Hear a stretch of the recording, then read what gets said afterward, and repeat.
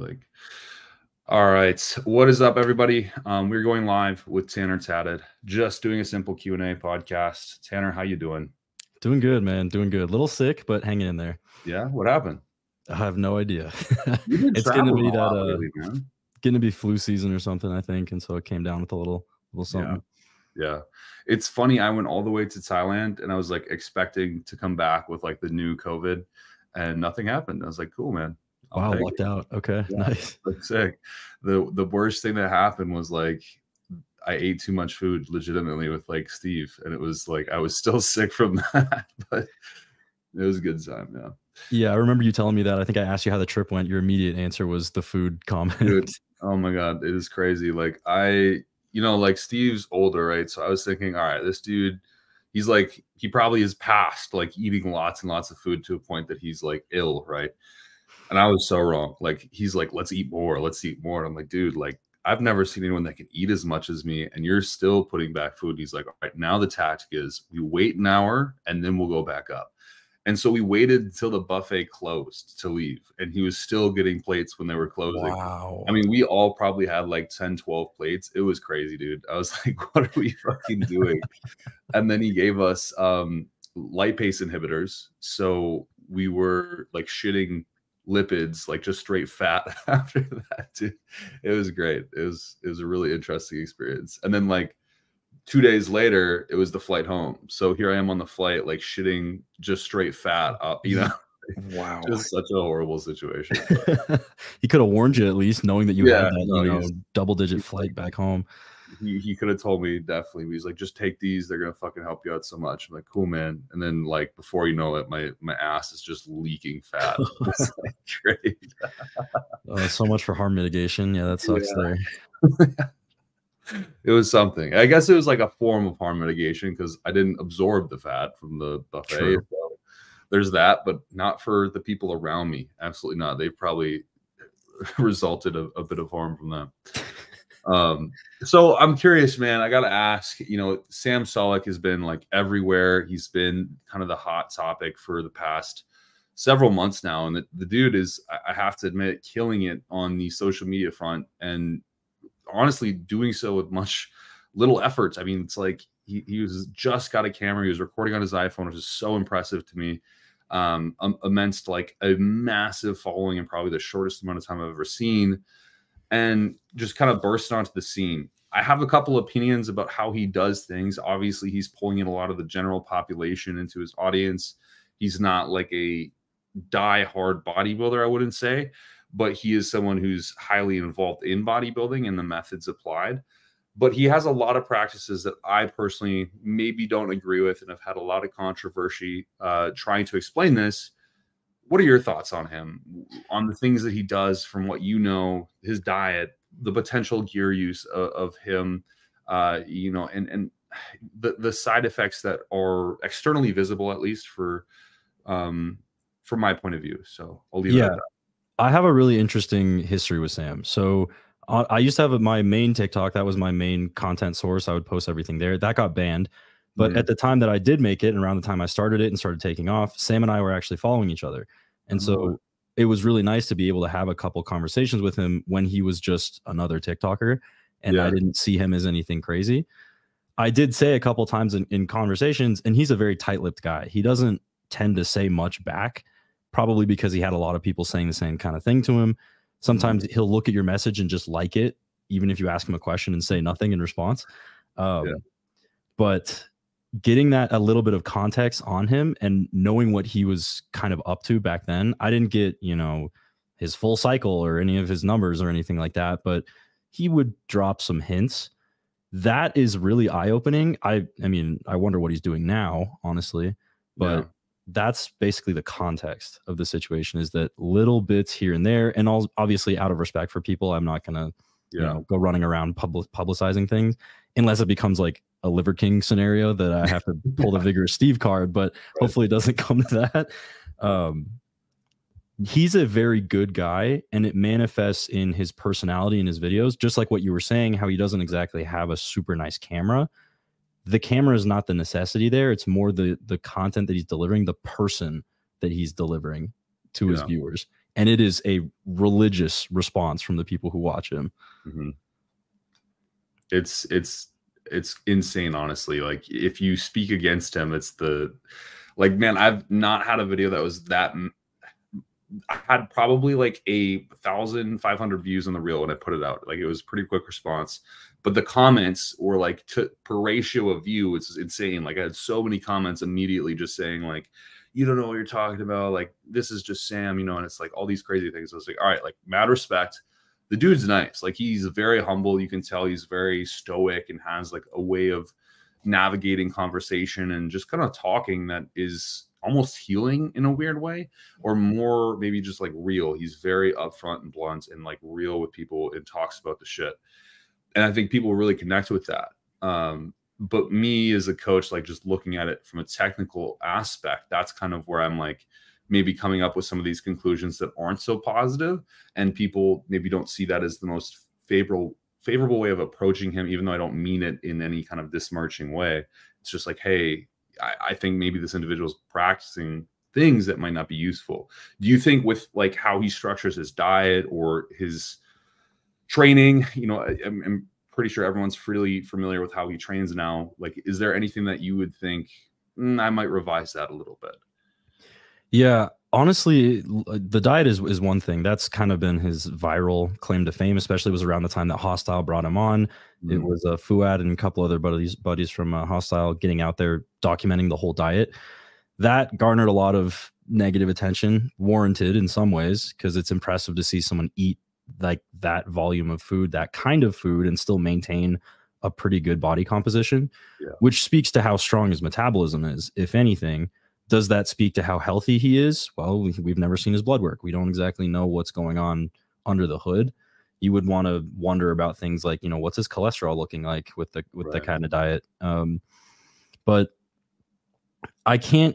It's hard for me to bring my own experiences into this equation because I know that everyone's body is so different. Right. But just because something works doesn't mean it's exactly the best way to go about getting there. Right. You know, you could take a rowboat to Thailand, but taking a plane is probably the most efficient, probably the safest way to get there. Yeah. That's the way I'm looking at this situation. Yeah. Yeah. And that makes a lot of sense. Would you kind of, to play devil's advocate here, would you, let's say your friend is like, dude, I'm ready to get into this. Like, I'm stepping my game up. I want to take this thing seriously. I want to build a physique that garners so much attention, possibly step on stage, blah, blah, blah.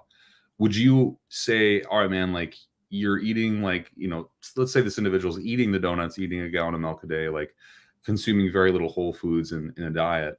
And there is whole foods in there. I don't want to say like he's not consuming whole foods. Yeah, there is of course. He's like 12 donuts of Krispy Kreme and a gallon of milk a day, or half a gallon is kind of where the things get whack. But would you say to that individual, like, and the way he's training, you know, would you say maybe we try a different route, or would you kind of just let that bullet fly until it hits a wall? That's what's super interesting is I think that when someone has an impressive enough physique, they can use it almost like a get out of jail free card where, hey, it doesn't really matter what I'm doing. Like, look at me, like, you know, look at my followers, look at this, whatever. And then even their audiences will reflect the same thing where they say, oh, but like, look at how good he looks. He's amazing. He looks awesome. You could imagine someone who's the same age as Sam, maybe natural and somewhat different genetics, and they posted their full day of eating and it was the same as Sam's. There would be a dramatically different response from the community. There would be insults at their physique, insults at their diet. Like, you know, you're never going to make any progress. And then, you know, you bring in some enhancements or the genetics are a little bit different. And then when you have a finished product like Sam, the reaction is different. That's a really big issue. I think people are seeing the finished product as what is rationalizing all of the choices that lead to it, instead of the other way around, where if you are looking for that finished product, we should probably focus on these things first. Yeah. Yeah. It's sort of like he's the exception and not the standard. And he's so unique as an individual. Like it's like pointing at Ronnie Coleman and saying, well, I need to, you know, squat 8 plates and deadlift. And like, I need to fucking press like 200-pound dumbbells every single day. And that's how you make progress. And intangibly, it's not, right. And I think this other, it's not, I guess it doesn't happen within our community as much, maybe like people who have been in this community a while. But when you have these online religious groups, so to speak, right, who follow him and various other influencers, their immediate reaction is like, oh, you're not as big as him. And I think this is like kind of on the line of what you were saying. Is I don't think being as big as someone is a qualification to say you know more or less than them, or you have more or less experience, because genetically it's such a continuum of progress that it's a non-qualifying statement almost, you know what I mean?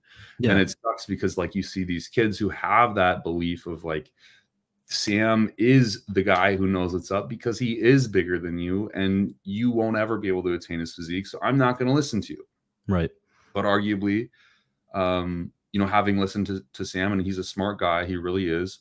But there's some things that I would know, or you would know, or Steve would know, or Paul would know that maybe haven't even passed his mind yet as a young 21-year-old, fairly. So what scares me about it is that, right, is like the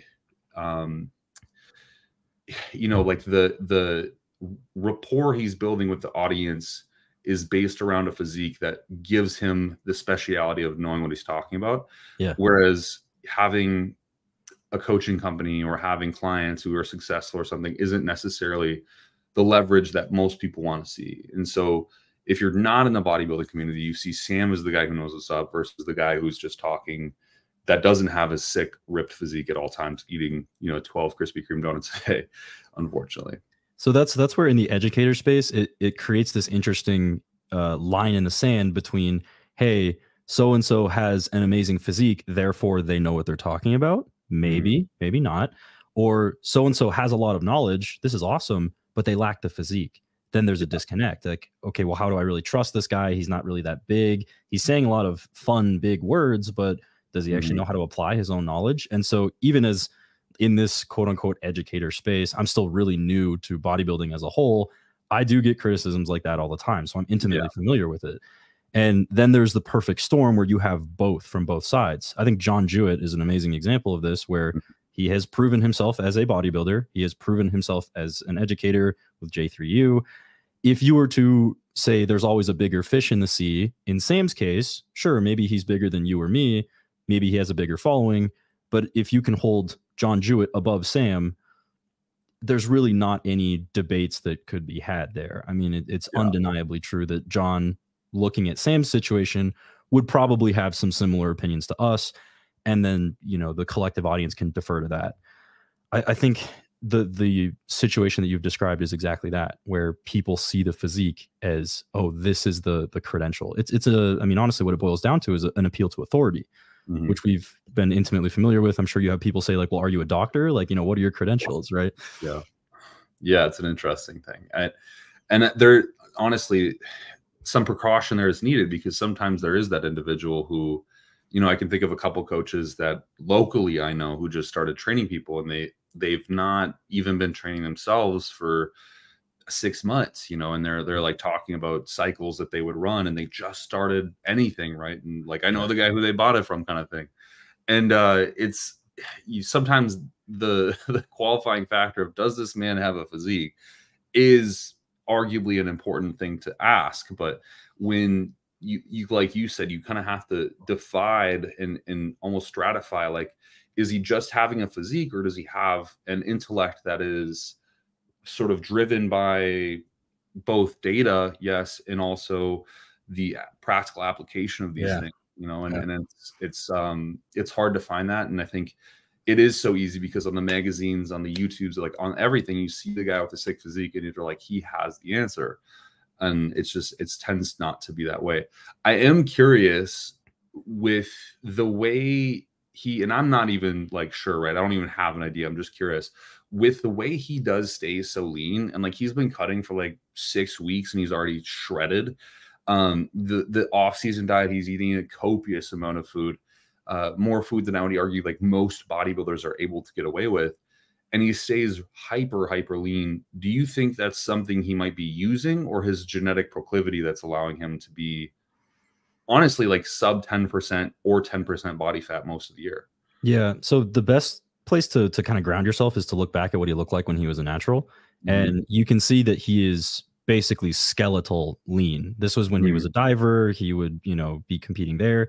You do need to be pretty lithe, pretty athletic, pretty graceful for that. And so the physique that lends you to is very, very low body fat, but yet still very rather strong muscles. That was kind of the foundation of Sam. And I think ever since then, his body has lended itself to that shape. And all he's done is obviously ramp up the amount of muscle mass that he has. During all of his bulks, he stays rather lean. I think some of his earlier bulks, and I see this with like across the board anyways, some people's earlier bulks, they typically put on a lot more body fat. Yeah. And then as they gradually get to a leaner and leaner state, they maintain that into their bulks.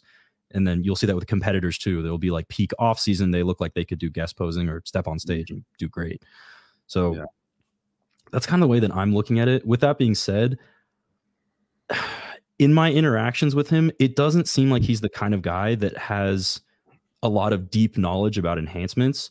So if he was to be running some kind of mystery advanced, like stay lean during your bulk protocol, that would be a little bit shocking to me. Unless he has someone else that he's close with, or he knows someone that's helping him with all of this. But I don't think we have any indication that that's the case. Yeah. And I don't think so either. He doesn't seem like an individual who even like the application of insulin. I'm not sure he would even know what he was doing there. I mean, and rightfully so. Again, he's super duper. I believe, how old are you? You're 23. 23. He's 21. So he's younger than both of us. Yeah.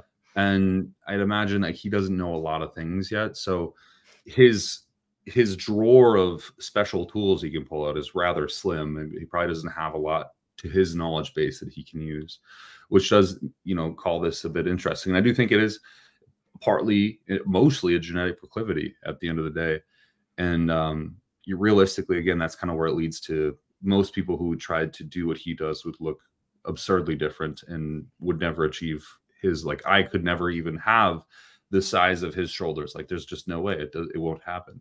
But another question I had along that same line is, let's say you did have a client who was like, man, I really like Sam Sulek is my fucking goal. Like, that is who I want to look like. Obviously, realistically, this is case dependent, and most individuals are going to be able to look the best as they can, but not as another person can. Yeah. But what would you tell this person? Like a client asks, hey, you know, what cycle could I run to be realistically the size of, or get to the size of Sam Sulek? What would I need to do? Right. Yeah. So for anyone looking at that level of muscle mass, we're talking like very high level classic or low level open, then you're going to be looking at more than one cycle. There's not going to be one cycle that's going to make you look like that. So we can pretty easily rule out that misconception. Then you'd be having the risk conversation, essentially, where how much risk is it worth it for you? How many sacrifices genuinely is this individual willing to make in order for them to achieve that amount of muscle mass?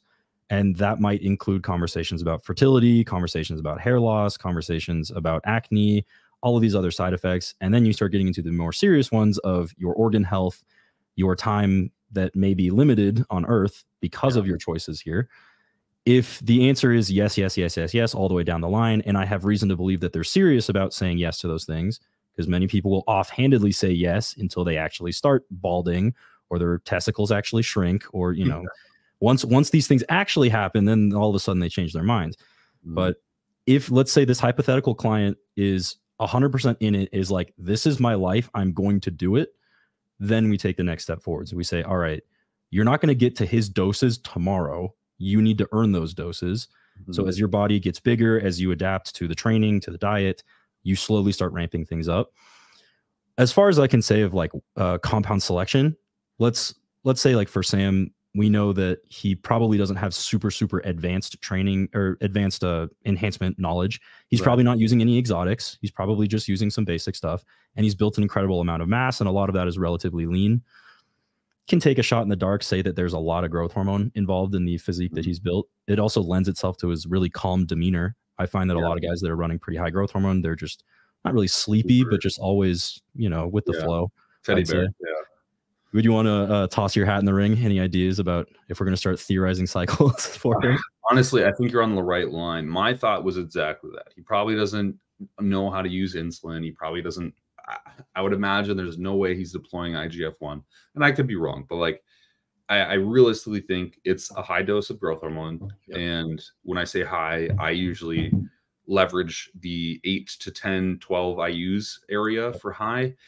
And I believe, like you said, he's probably not using an assortment of exotic compounds or testosterone derivatives. He's likely just using the basic stuff, testosterone, maybe equipoise. He has like a straight that I just find that strange vascularity that he has is really lends itself to that equipoise look, if you will. And that's probably it, like equipoise or maybe a DHT derivative like Mastron. And then when he's in his cutting phases, I wouldn't be surprised if he was using something like Trend, but not at a very high dose. He doesn't seem like the kind of guy that gets any sort of mental delusions that a lot of bodybuilders do experience at higher doses of Trend. So if he's using it, it might be lower dose. So I would imagine realistically, like throwing ballpark numbers out there, it would be a testosterone-based cycle with likely anywhere from 500 milligrams to a gram of testosterone, generally speaking, with just his size. I would imagine it's somewhere around there.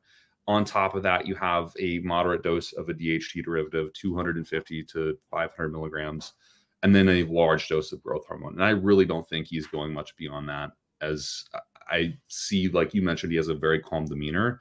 The thing that makes me believe there's a higher dose of testosterone is his exorbitant acne development in the earlier YouTube videos that he had. And he started taking Accutane now, so it's not so bad.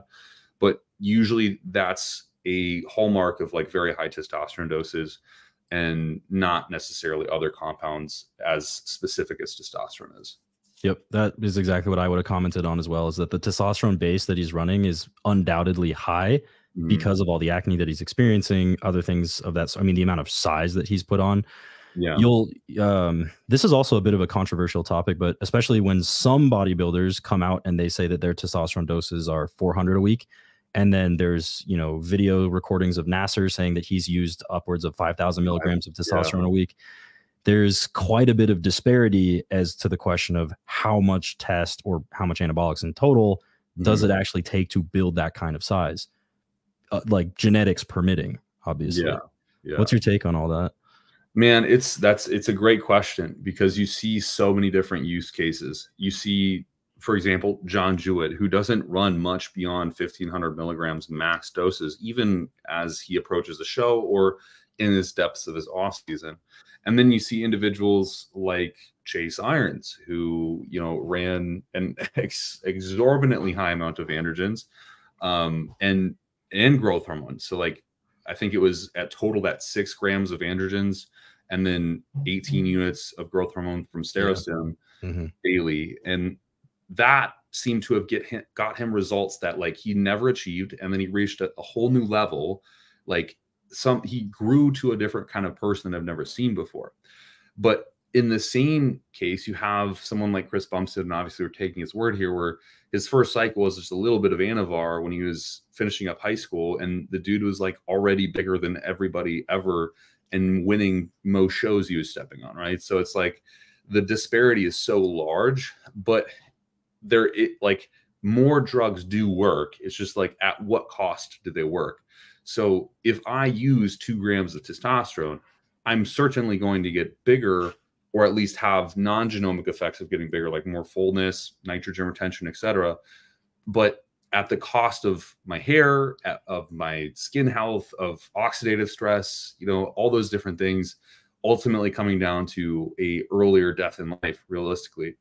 Whereas if I could use a moderate dose and grow linearly over time, I might experience the same results with a lengthened career, but not get there as fast. So it's hard to say, really. I tend to think that more is better if you can manage more is better, right? Like if you're doing your lab work, if you're doing your organ imaging, if you're doing the prerequisites to being like a responsible user and adult, I think it's going to show you, can I handle more? And if I can, then let's just leverage a little bit more. Until you see that degradation of health, and it's like, okay, that's my limit. Like I'm going to start low, work my way up every cycle, and then come back down, and then just keep repeating that. And that's generally how I postulate things. Exactly. And so there is that temptation of guys when they start hearing these doses. I mean, I imagine that's one of the main reasons why the what doses do the pros really take? Those kinds of yeah. videos. I know Paul has made like probably 6 or like Yeah. half a dozen, maybe a dozen videos on that exact topic. And what the biggest issue I think is that once you're into that dosage range, you're kind of in the devil's circle. If you want to keep pushing and you have already decided, like, you know, maybe you're 200 pounds and you go straight to a 3-gram cycle, you don't have a lot more room left, my man. I mean, if you want to push like 250, you're trying to be like Hunter Labrada or something. What are you going to do? 5 grams, 6 grams, 7? Right. At a certain point, it's not even an issue of, oh, I'm going to lose my hair or I'm going to go infertile. It's your heart's going to give out. There's no amount of ancillaries that's really going to protect you from doses like that. 100%.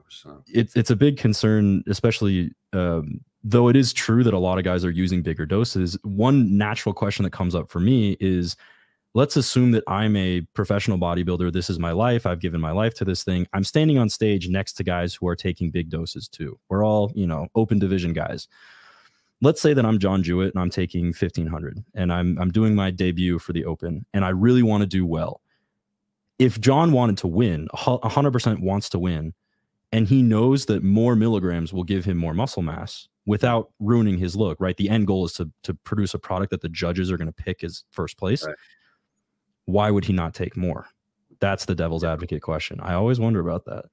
Yeah, it's a tough one, right? And I think, honestly, I think that's the value of a coach, because they're like, whoa, dude, like, slow yourself down. Like, you know, this, like, 500 milligrams of tren isn't going to help you look any harder than 150 milligrams. But yeah, spot on. Like, there is that little bit of, like, that touch of psychosis that you get to when you're at a goal post, like, you're looking at it, you haven't quite yet touched it, and you're like, wow, I can reach my hand out and touch this thing. But you want to, like, ensure you touch it because you've been working so fucking hard for this thing. So you, like, punch your fucking fist through the goalpost and, like, it just all falls down.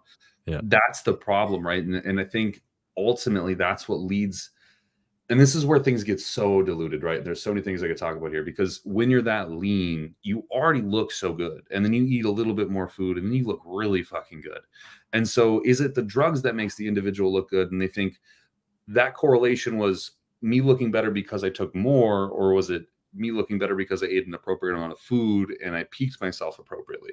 Yeah. And so they take that into the off season one way or another. And if it's the higher dose guy, it's like, the doses made me look the way I did on stage, and likely he's going to continue to run those kind of doses for the rest of his career because they had that one positive experience.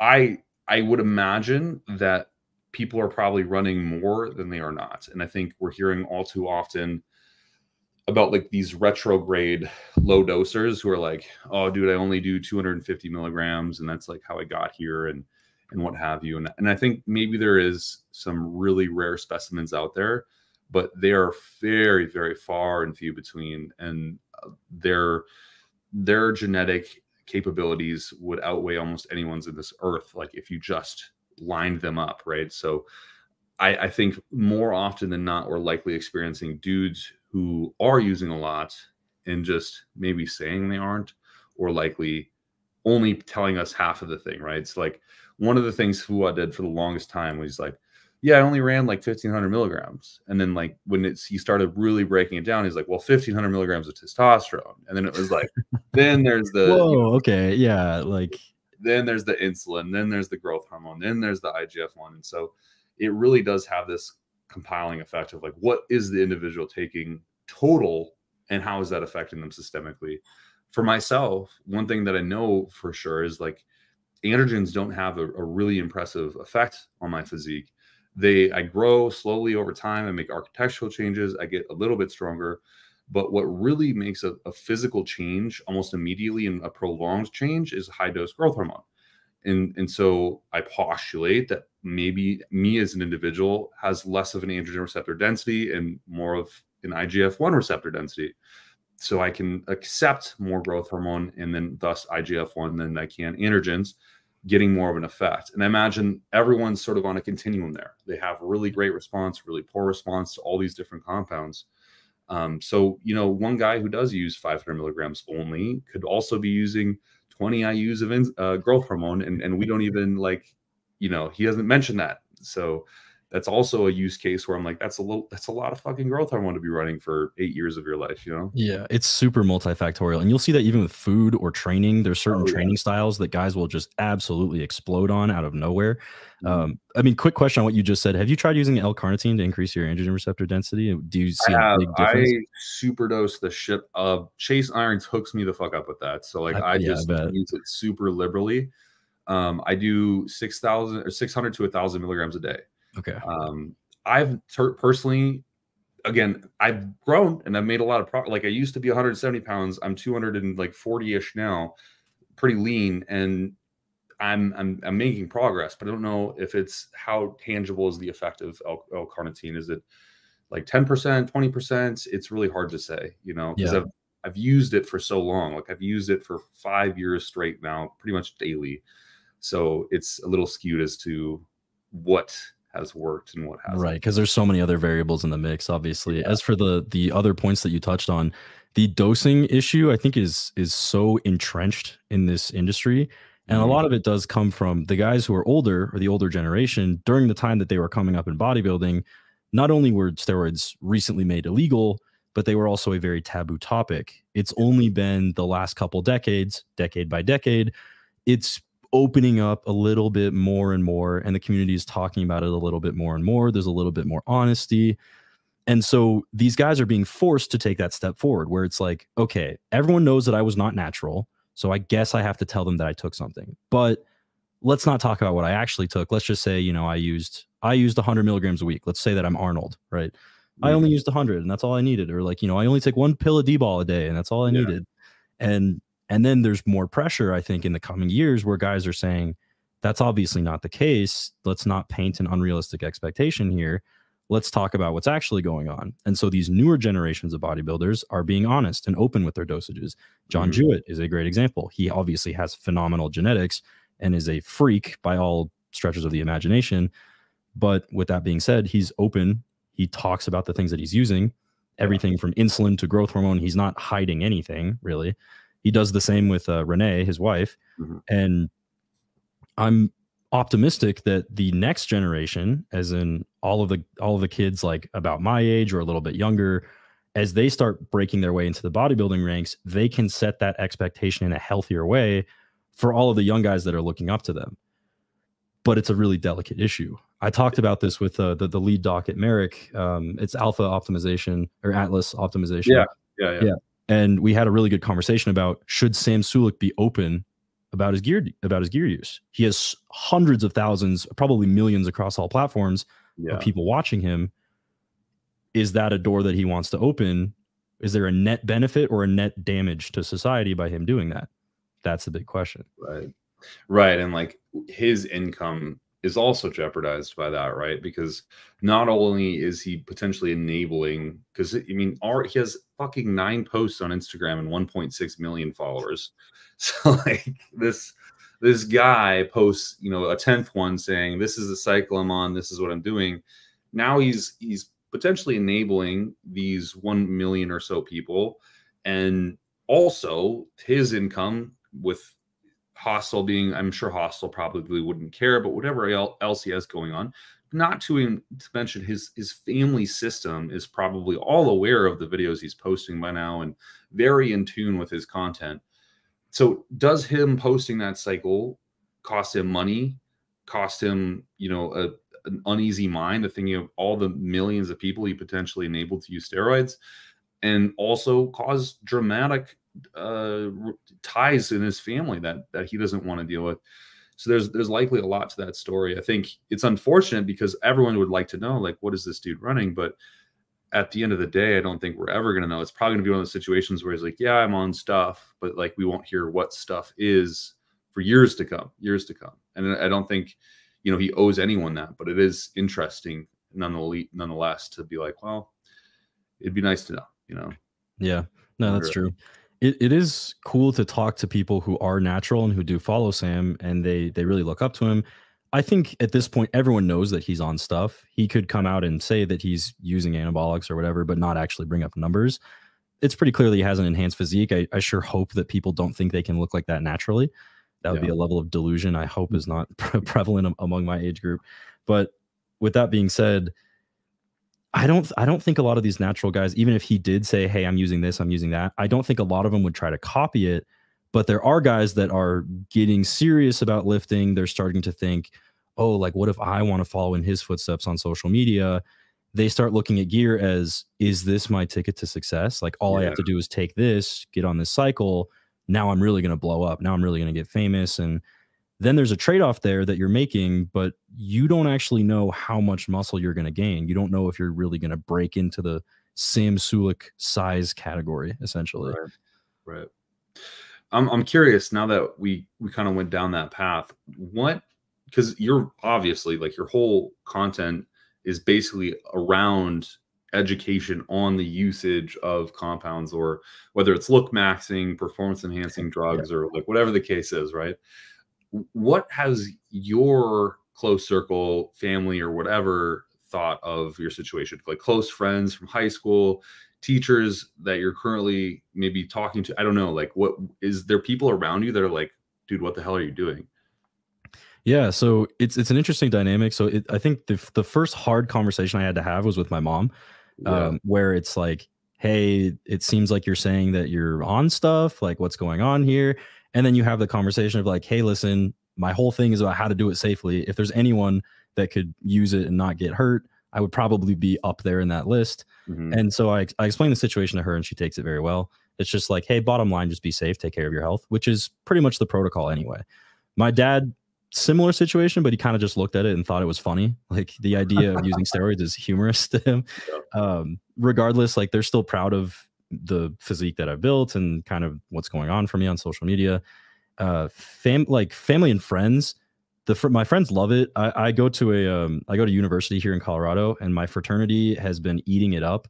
They actually really like that one of my sponsors sells tadalafil, and so it's become a little bit popular among some of the Greek houses here to be using that for its intended purpose or otherwise. They tell me stories about like how they'll be trying to go to bed and then they get like slamming on their door. They're like, yo, bro, like, do you have an extra bottle? Please, I got a girl in my room. It's hilarious stuff, man. So, they've been enjoying like getting my discount codes on stuff like that. And then some of them will ask me like, hey, do you think like I could do steroids or whatever? I'm like, listen, man, you don't go to the gym as often as you drink. Like, you drink 7 days a week, you go to the gym like 3 days a week. It's probably not the move for you. And I can be honest with them and tell them that, and they'll take my word for it. So it's really cool to see among the next generation that steroids are a bit of a gray area. But now that we look at society as with all these HRT clinics popping up and peptides becoming more and more implemented into our daily lives, everyone is going to be a biohacker in one way or another. And whether that's biohacking on a simple level of you take a vitamin D pill every day, or, you do like 3 different peptide injections and you go to an IV clinic and whatever that is, we're all headed in that direction. And to be able to see it normalized and to be able to see people just look at it for what it is and not really get their stigmas wrapped up around it, it's kind of uplifting. So I've been enjoying it. Yeah. It's super exciting, man. Cause like, you're honestly in a situation that, you have the audience, you have the potential to move people in the right directions, while also showing them like a glimmer of what it's like to be enhanced in some situation, right? Whether that is in the gym or elsewhere, which I think is really useful. It's good. And if people don't have the knowledge, I think likely they go down the wrong route much faster. They might still tiptoe in it, but they know, oh, that's right, Tanner told me this would happen. I'm a fucking idiot. Like, let's go back now. And they have that sort of reassurance, which is really cool. It's interesting to me because I came from a situation where my family's not close. Like, I'm adopted, like everything's, so I've never had an issue with being myself and, getting fucking tattoos everywhere and none of this stuff, because I've owned my own business since as long as I can remember, since I got out of the military, and I've not had my own family. And I'm always curious on like how people consider talking of me when they're not around me, that I aren't in the bodybuilding scene, Oh my God, they'll follow him. All he talks about is steroids. And then I thought, like, man, this kid's in college. He's got a family. He's like doing things, and they probably get to hear about this stuff a lot too. So it's an interesting dynamic, because what's fun about it is other countries really don't give a shit, right? Like, I was Yeah. just in Thailand. You can just go to any pharmacy and buy whatever you want. Like Exactly. literally any androgen is in the pharmacy. Mm. You can, and we're going to Bosnia in about a week's time. You can go to Bosnia into any pharmacy and get whatever you need there as well. South Africa, same thing. Like Canada, it's legal to own, illegal to sell, but that's you're still legally able to have and use. It's really an interesting situation because I think almost every population within the world by now has an understanding that this stuff is systemically used. It's not damaging or addicting. Maybe in some use cases it is, but addicting for the most part if it's used appropriately. And they're just like, okay, like you are in control of your health and you do it. But in America, we have that sort of taboo that's still lingering back from like the 90s ish era where the thought of steroids was like greasy, ugly, gross, and like it's gonna kill you kind of thing. So it's in a lot of the family members that you or I would have would be in that sort of generational period where they're like, oh no, like he's using steroids, Yeah. But in Thailand, like you go into the pharmacy and people are just like laughing, like, what kind of testosterone do you want? Like testovirin or, baricitinol or like, what do you want? And it's an interesting dynamic for sure. Yeah, it is cool. And actually, when you bring it up, like wondering what people might be saying about my content behind my backs, it's a funny thought because I didn't really think about it till now. The Instagram account that I use currently is still the one that I had when I was in high school. It used to be my just normal personal account. I didn't make a new one. Yeah. I just decided one day to start posting pictures of myself like in down lighting with my shirt off, and no one really said anything. So and then eventually you start posting reels about steroids and people are like, huh, like I didn't realize this kid does this. Like I can imagine stuff like that.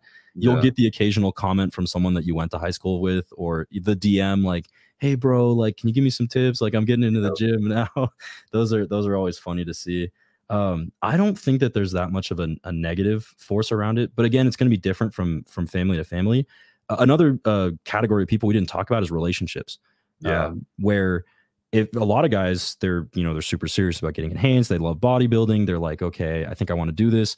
And you start talking to your girl about it, and she's like, absolutely not. Like, why would I ever let you do that? You can have all the conversations you want with this person, but that might not change their mind.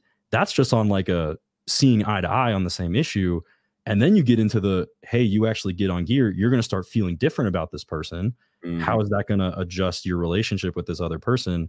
I know my personal experience when I first got on steroids, it was a nightmare. I was all over the place. And thankfully I figured out how to control my hormones so that doesn't happen anymore.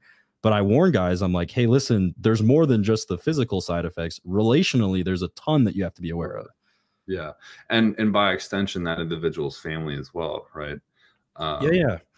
It's like they're going to find your content and see this stuff. And it's like at a certain point, you reach that crossroads where it's like, what are you doing? Right? Like you're talking about testosterone and trenbolone and all these things. And I'm a little bit concerned, is your husband/boyfriend using compounds right now or like drugs, and it's like, yeah. And it's like, it's a weird conversation to have.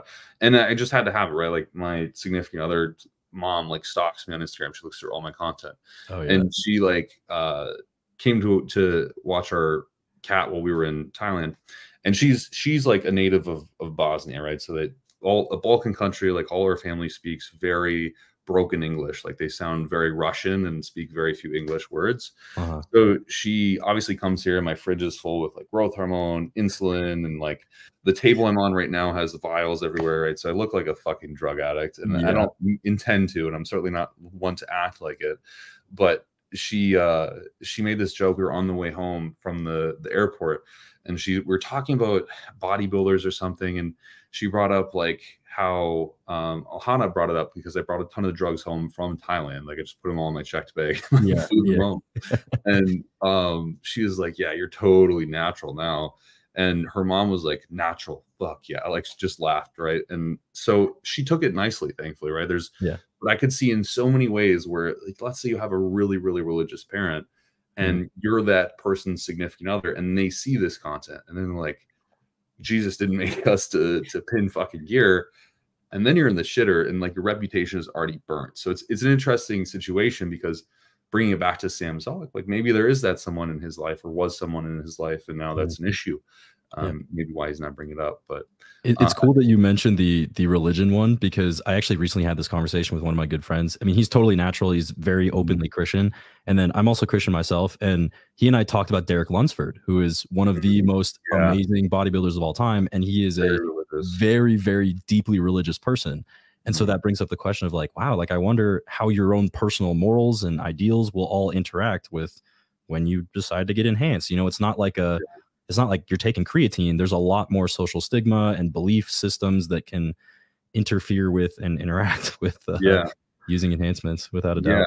Yeah, but by extension, it's a cardinal sin essentially in Christianity to like inject compounds into you. By some people believe this, right? By what the Bible has to say. The Muslim religion is very opposite. Like they don't give a fuck as long as you're nice to other people and you genuinely care. It's like whatever, dude, pin gear. So it's a very abstract situation. I'm curious though, now that we're on the line of like your relationships, and stuff, what is like, what have you currently been running? Because I see a lot about like what you advise other people to do in educational content, but I've actually don't know like what you're running or have ran or anything like that. Yeah. So I'll give you the brief history, because I mean, there's not much of it. I did my first cycle, it was test only. I added a little Anavar in at the end of it, a little MK, and then unfortunately was not fully prepared for how bad the MK was going to mess up my blood glucose. So got a little bit fat and flat at the end of that one. So it was more like damage control after that cycle. So cruising for a little bit. There was as I was cruising, I was experimenting with different compounds in like little micro doses on my cruise, because I was interested to see what would be the right compound for me on this next growing cycle, whatever that might be, whenever I'm ready for that next growing cycle. I had a coach brought in at one point. He and I weren't a good fit, but he put me on Deca and Masteron. Learned the hard way that Deca is one of the most nightmarish compounds for me ever. My Johnson did not work, and I felt horrible 24/7. And because of the 2.5 months that it takes for it to clear out of my body, I wasn't exactly a happy camper for a bit of time there. But after that, I made the switch to testosterone and boldenone. I'm using boldenone cypionate and a little tiny sprinkle of tren in there. I think we actually had an Instagram live stream about this where we talked about microdosing tren for kind of like a CEO mindset. So you and I see eye to eye on that, where there's a really nice little edge that you get in your professional business work that just a tiny little touch of tren actually helps with. So the doses right now, 300 milligrams testosterone and anthate, 150 boldenone cypionate, and then trenbolone and anthate, that's 75 per week. Wow, that's actually a lot more modest than I was expecting to hear, man. Yeah. And then I use three units of growth hormone every night before I go to bed, so that's also helping. What's your weight at right now? 180. Okay. So where did you start? Like before you even got started into any compound usage, like what was your body weight at that point? Like peak natural, 155 pounds. Wow. Okay. So you made a substantial amount of weight gain. Yeah. And it's been in a pretty short amount of time too. I was 155, I think 6 months ago. So something like that. Yeah. Wow. Yeah. That's what's up, dude. So what is your intention? Like, where do you see yourself going with all this? Yeah, it's really interesting. The way that I got into using gear was I saw Ronnie Coleman for the first time and I was blown away. And my immediate thought was like, what do I have to take to look like that? And this was like coming from, I was 125 pounds, never touched a dumbbell in my life. And my roommate at the time was like kind of a big bodybuilder. He was just watching like the 98 Olympia or the 99 Olympia, something like that. I saw him hit that Atlas pose where he like expands his arms like that. His traps are gigantic. So I immediately started researching gear, like basically the same day I started like lifting weights. It's a very unorthodox story. Yeah. So from that point on, it's just, been a little chemist. And then the end goal is like, just how much muscle can I absolutely slap onto my frame and see what happens. But then again, the answer is like within reason. Right. So there could be a point at which like I'm cranking Dallas McCarver style cycles. Do I see it getting to that point? Very unlikely. I need to be respectful to my body. And then that's also something that's like kind of true of my faith, where like I need to be very respectful of what I've been given. And that includes not thrashing my health. Yeah. 100%. So like, is there a cap to that, right? Let's say like you infinitely are able to grow at moderate to low doses and you get up to like, how tall are you? I'm 5'9". Okay, so let's say you get up to like 260, right? And you're like one of those like truly big motherfuckers. Like, is that actually where you want to be? Like that big? Or are you talking more maybe like a still aesthetically pleasing physique where it's like that dude's fucking huge, but he's also really sexy. Yeah, so it's interesting. It's especially my age demographic. They care a ton about aesthetics, like those really streamlined physiques, like really like, you know, nicely sculpted, all of that. Yeah. I just want to be like gigantic and disgusting. Like Really? I kind of want to walk past like a group of kids and then like to freak out and get scared. Yeah. Like Like, what the it's fuck hilarious, is but that? you know, physiques like Nick Walker, I love that. Oh, shit, dude. Derek Lunsford, love that look. And I've been super into professional bodybuilding ever since I saw Ronnie Coleman. Wow. And I mean, especially the older guys, they talk to me. They're like, dang, like, why do you like bodybuilding so much? Like all these kids your age, they just care about like Alex Eubank and you know, David Lade, those guys, right? Dude, that's so cool to hear. I didn't actually expect that response. It's a pretty unique desire to be like that, you know? Yeah. It's one, it's hard. It's almost nearly impossible to achieve. Yeah, I'm not betting on getting there, but there's a chance. Yeah. This is an interesting pose, right? Because you've talked about look maxing and stuff, and I think this is along the same lines. Let's say you do get that big. Like, are you concerned, and I don't know if you have a significant other right now, but are you concerned that the significant other you may or may not have in that future moment would find that appealing or unappealing, or would you selectively find one based on her ability to prefer someone that's so it's kind of within that realm where I've learned as I got on gear and have been around this community, it's like, okay, I think, you know, I'm a little bit partial to the girls who are using a little bit of Anavar. I don't exactly mind that. And so I think one of the guys, especially when you talk about looks maxing, one of the guys who I look up to could be Regan Grimes, where he's built an insane amount of size, freaky, disgusting. He's like probably almost into his 30s now, but by all stretches of the imagination, by society standards, he's a good looking guy. Exactly. Yeah. He works with Father Sons, that one brand that cares a lot about like how you dress, your style, your fashion. He takes care of his appearances. His acne is non-existent. There's no scarring on him. He has a very clean, very polished physique, despite being, you know, probably 300 pounds in his off season easily. Right. So there's room for it. Is it tricky to get there and to find that balance? Absolutely. Especially because I'm 5'9". I'm not going to have as streamlined as a physique that he is. He's quite a bit taller than me, but can find that middle ground. So now there's a million other things we want to talk about now. So girls on Anavar, right? Like it's funny you say that because it's such a weird thing that when you are in this realm, that's like one of the qualifying factors to a significant other almost. Why do you think that? Is it the like neurochemical change from using ourselves that is like perceivably we want whatever that is, like the potentially like the smells or the endorphins coming from, or not the endorphins, but the pheromones coming from this other individual from having higher androgens? Or is there something that in your mind you think, well, this is why this person might be a little bit more appealing? Or is it just because preferentially they're willing to risk a little bit more for the same sort of thing you are? So I've seen kind of two camps with guys. Maybe you've noticed something different, but in my groups of friends, I find that the guys, especially in bodybuilding, they seem to fall either into one or the other. One being they like the girls that are muscular, they're really built, like they're probably on stuff, the kind of physique that they're looking for. Yeah. And their type leans towards that side, super muscular, whether that's like more wellness or they like the super conditioned, like super shredded bikini girls with like gigantic delts. And then the other side of it is like, I don't really care if she lifts. Like, I don't even really want her to lift. Like, I just want her to be like a normal girl. Then I have a lot of friends that are like that. They kind of want them like petite, like small. I think there might even, not that I'm going to put this on my buddies who think this way, but there might be a little bit of an ego kick out of like, yeah, like she's small, like she makes me look gigantic, like by comparison. Helps the body dysmorphia a little bit. Yeah, it makes you feel better. Right.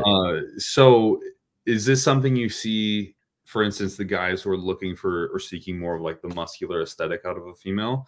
Is that something you see them wanting before they get on enhancements? Or is that something that, you know what I mean? Interesting. Yeah. No, now that I got to think about it. I don't know. I don't think I've talked to my buddies enough about it. I can speak like from my own experience. Like I didn't like girls super skinny, but I you know, I'm not chasing the BBW either. Yeah. And just like, I like that they had like some good size to them. And then now I'm getting into it and it's like, wow, like I didn't realize that if a girl builds a certain amount of muscle, like the kind of girls that I would like but when I was natural was like they played soccer. So it's like, oh, like they have pretty developed legs. Like you can see the quad definition a little bit from the side, even with like relatively average body fat percentages. And then you throw in a little bit of enhancements and you're like, dang, I actually did not know that women could look like that. And you kind of get into this enhanced world of now your standards are creeping up a little bit by the day.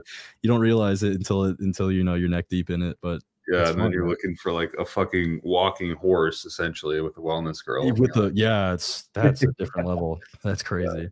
Yeah, that's funny, dude. I think there is something, like, I don't know what it would be, but there's definitely something tied in, because I won my natural pro card in bodybuilding, and my preferences were so much different back then. And really, wow, like so much different. And I don't know if it was necessarily, again, the maturation of myself, or was it the forceful maturation in a sense from androgens being deployed at some point along that timeline. Yeah, it's an interesting thought. So you notice that with like birth control in women too, where, you know, when they get on birth control, their types in men will change. I got a buddy who, like, you know, he'll get on NPP and he'll fall in love with some girl, and then he comes off the NPP and he changes his mind completely. Yeah. That's so funny. It's kind of like those trend stories you hear with like, trend made me gay. But yeah, then the sexuality changes and they're all over the place, man. Like, that's a nightmare. It's crazy, dude. I think there's, like, especially the 19-ors. Like the 19-ors have some unique effects with the brain, and there's hypothalamic effects, but it's got to go beyond that, because just fucking wild stories I've heard on tren or nandrolone is, there's just no way that is a chance thing, right? Like, yeah, I swear 8 out of 10 guys who use tren get divorced. Like, there's something with it that does a job to your brain. Exactly. When it comes to look maxing, maybe define that, because I think it's a unique term that not many people outside of, I mean, maybe I might be out of the loop, but like back when I was paying attention to it, it was like very much so a forum-based thing, with very few YouTube videos or anyone talking publicly about it via video. What is it, and like, how do you sort of max the looks? Like, what would you do? Right.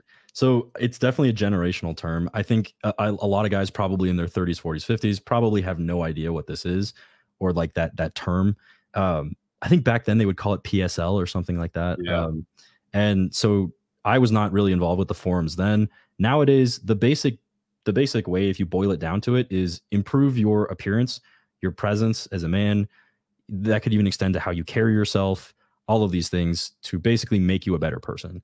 So in one side of it, it's really healthy, as in like, yeah, you should be taking care of yourself. You should take care of your hygiene and make sure that you are cleanly and your surroundings are well kept. You should smell good. You should act kind to other people, or, you know, maintain whatever persona works best for you. And then the other side of it is you get obsessed to the point of body dysmorphia with your looks. And that can be a really unhealthy little rabbit hole to fall down, where you're very insecure about how you look all the time. You're like, I don't know if I have the genetics to be attractive. I can only do this. I can only do that. But at the end of the day, it's just doing the best that you can. Bodybuilding is kind of the same way. That's basically how I would sum up looks maxing, essentially. Is there, because again, I know of some pharmacological practices to enhance look. You've spoke about some. Melanotan is a great example. You know, I've even seen low dose Accutane to improve skin texture, different things, topical application of different hair growth profiles to get like beard growth even, right? So is there things that you kind of picked up on, or you think that actually have application within that realm? Yeah, so it was an interesting thing that happened kind of recently. It was maybe like 2 months ago, where looks maxing broke back onto the scene rapidly on TikTok. It gained a ton of viral attention, and it's kind of convenient that it happened on TikTok, which is a relatively younger audience, because then you can take the most advantage of things like mewing, where, you know, you are practicing proper breathing, make sure that's purely through your nose, your tongue posture is correct, and that will help accentuate your jawline. And as looks maxing goes, you want a stronger jawline, you want to lose body fat, and all of these things are pushing a man towards a healthier lifestyle to a limit. Obviously, you don't want to be totally emaciated. And so then we take the next step into pharmacological interventions, because some guys will say, well, I have like a baby face, and you know, I'm 22, I'm way out of puberty, what's going on? I don't know, like, can I masculinize myself in some way? I want to look more manly. Well, then that brings up the question of, are there things that we can bring in to increase your testosterone that might over time, because again, puberty is like, 5, 6, 7 year process where even the small amount of androgens that your body is producing is enough to masculinize you. So if you're increasing your androgens even more, either during that time period where your body is super sensitive to change, or you're doing it a little bit after that, which might involve a little bit more androgens, kind of why a lot of bodybuilders have these caveman-like faces, then that's where there is possibility to almost change your face shape, change your face structure. There's also a limit there. There's bodybuilders who use so much growth hormone that they start to develop these elf ears. Their ears will get bigger. Their noses will get bigger. I mean, there's also, Mike Israetel, people talk about the horns that he has on his head. There's limits to these things. And so it's funny when you bring up the bodybuilder prospects for myself, it's like, yeah, if I do start pushing the doses pretty high, I might start looking more like Frankenstein than, like an attractive man. Yeah. I think what you said there is important too. And generally, I think people like to label things as almost like a way of dignifying them in some sense, or making them a practice. But look maxing is relatively just being a healthy and well thought out man. Someone who actually does take a shower, shave, and get like a nice haircut in a while, and make sure their skin complexion is not completely fucked, and clean up after themselves, and like don't just have fucking piles of pop by the PC and whatever. I think that's more of what it is than anything else. And I do think there's a pretty useful pharmacology that can be applied, like you mentioned, especially with androgens. One thing that I noticed actually, and people can go back on my YouTube channel to the very first YouTube videos I've made, where that was like post or pre me winning my pro card at bodybuilding, and you can hear lots of things that are different. My voice sounds way different. Like it's super light, it's super geeky and nerdy. My jawline is not even close to where it is. And like my face structure it looked like I was emaciated. Like you kind of mentioned, like my cheeks were really sunken in, even though I wasn't on prep. And it was kind of an interesting dimensional shift for me when I was looking at this video. And I was also looking at, a more recent one, and I'm seeing these changes in myself. And I think there's positives and negatives. Obviously, like the longer you're on androgens, I think the longer the exposure, the more morphological changes you'll experience. But for someone who has weak facial features and even like facial hair, for example, a small dose of TRT plus some could actually be really efficacious. Now, some people do claim that trenbolone can usually cause a greater pronunciation of the jaw or masculinizing effects. I don't know if you've seen this in like forum posts and stuff in the past. Do you think that's even plausible? Like, do you think, let's say someone wants to have that pronounced jaw, a bit of a tighter sort of look, and in general, like that squared off Chad looking thing, would Tren be the answer to that? Maybe they do like a very low dose testosterone protocol and then implement Tren at 75 to 100 milligrams. So there's an interesting case where I was just listening to a podcast, Leo Longevity, Ariella Palumbo, and Boston Lloyd. They were talking about Tren in females. And he was saying how even like low dose Tren that some females would be trying to use in their shows, not endorsing that obviously, but they start to develop this like weird the pouch lump here, almost like a turkey, like the gobble that they have there. And he was saying that he's also seen that in men. And so you might develop a sharper jawline, but whatever the development of this like patch of fat or water retention or whatever it might be there might be a net loss in terms of your look maxing progress. So I would discourage any prospective looks maxers from trying to take advantage of Tren for that purpose. You'll probably see incredible results, just like what Kolton was talking about with just the testosterone you used. You can pull up videos and pictures of yourself from like even just me from before I did my first cycle. Like, wow, I basically look like I didn't go through puberty and I was 23 years old. And then now it's like, okay, I'm starting to look my age. This is pretty good. It's pretty nice. Right. What are your thoughts? And I don't even know if you've looked into something like this, but like Botox or local sort of nerve toxins to improve like skin texture and also like rippling of skin. Yeah, so I'm a little bit familiar with it because, I mean, I've always been doing a ton of research. And then there was a girl that I was seeing at the time who was getting Botox in her forehead and kind of around her eyebrows because she was getting migraines. And, you know, I was reading through things a little bit to make sure, like, is this actually safe? And you find all the studies about how horribly toxic Botox is, and you want to freak out for a second, but then you realize, oh, wait, it's not actually, you know, readily absorbed by the body. And it's not in, like, yeah, exactly. So there's applications there, but with anything, it's a little bit of a don't go to excess, because you'll see a lot of guys that do get work done on their faces, and you can see that abnormal smoothness in their skin, which very easily could have been achieved by, I don't know, eliminate your micronutrient deficiencies, maybe leverage a little bit of growth hormone. I don't know if you get the same magic, but when I brought in growth hormone, like, my skin just kind of got this glow to it. Yeah. Really, really like that benefit of it. So minor interventions like that could probably give you the results that you're looking for, instead of getting heavy handed with the more cosmetic surgery related things. Yeah, 100%. There's a lot of guys that think, like, you were talking about, like, lowering your body fat being one of the prominent things you can do to improve even facial features. And I've seen lots of men, and you can just look this up yourself, like buccal fat pad removal. It's like where essentially they remove the fat pads within your cheek, right? And a lot of men, you can look up before and afters, and you look at the before, and it's just like, they're just fat men. And ultimately, like, they're trying to get the trim jawline and then kind of like a little bit of a sunken in cheek. But you can achieve that just by reaching a caloric deficit for an extended period of time. And usually it'll stay around for a pretty reasonable amount of time, as provided you don't, you know, completely reverse and go off the deep end. And there's so many different surgeries like that too, that people can do, or things that people can take, SGLT2 inhibitors, for example, to seemingly get the result that they want. But ultimately it just comes down to, like, maybe lifestyle practice needs to be looked at overall. And like you said, micronutrient deficiencies, like 2 birds with 1 stone, caloric deficit, micronutrient deficiencies, you've got yourself a very attractive person in a couple months. Exactly. It's really interesting that a lot of people don't exactly have their heads wrapped around this, but a healthy body is actually a beautiful body in many, many ways. And if your goal wasn't even to look good, you know, you take someone who is living like in complete despair and their life is a mess, and you basically just fix their diet, you fix their, you know, you give them an exercise regimen, something, anything, get them out of the house, get them some sunlight, you'll watch them start to realize, maybe I'm starting to take issue with all of the bags of trash and DoorDash sitting around in my room. I don't really like that my windows and blinds are closed all the time. I want to sleep more hours.